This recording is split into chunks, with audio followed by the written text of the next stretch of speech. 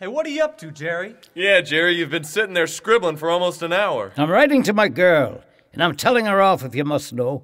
I'm tired of the thought of her sitting there waiting and waiting and waiting. Well, don't do it, Jerry. You'll be sorry. You're gonna miss those little packages of cookies she sends you every month, Jerry. You mean you're going to miss them? The way you vultures gobble them down, I'm never left with more than one or two. Mail pickup! Mail pickup! Don't send that letter, Jerry.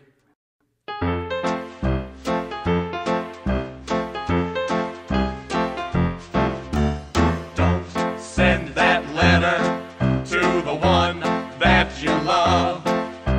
When you're upset and angry over something she has done, write those words if you must, call her every name under the sun. But Jerry, don't send that letter when you're done.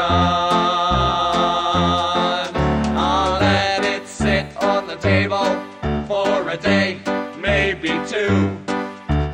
Pick it up now and then, read it through and through. And when you're sure you said it all, tear it up in two. But Jerry, don't send that letter when you're through.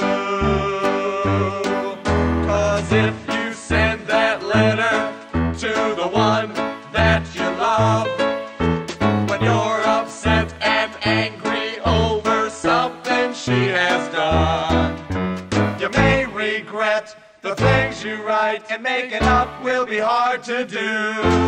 So Jerry, don't send that letter when you're through.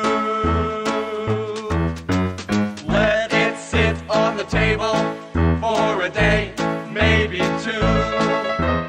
Pick it up now and then, read it through and through. And when you're sure you said it all, tear it up in two. But Jerry, don't send that letter when you're through.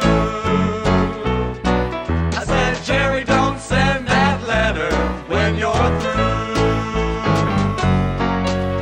Jerry, don't send that letter when you're through. All right, if it makes you feel better, I won't send it.